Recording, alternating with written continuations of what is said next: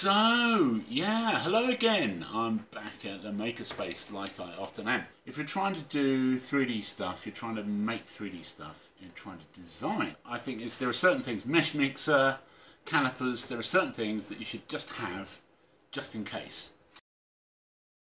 You're going to have to measure stuff from time to time. And getting one of these things, these digital digital calipers is a really good idea. What I've got here is one of those VESA brackets for monitors, TVs, whatever.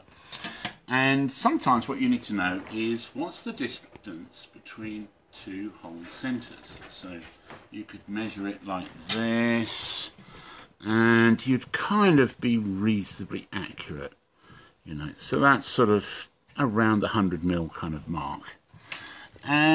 And, you know, depending on what you're doing, that might be good enough. But if you're wanting absolute accuracy, there's a crafty little trick. And that is, instead of just measuring the hole, you can see that says 4.6mm. But rather than measuring it, I now zero it.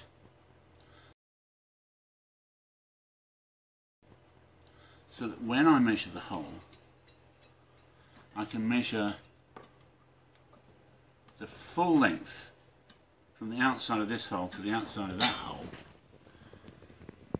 and that will then, that's 101.12mm, and that is much more accurate way of measuring from centre to centre, just because you're automatically removing that distance, the distance of the width of the hole, from the overall length, which is the same as measuring from this edge to this edge or from centre to centre.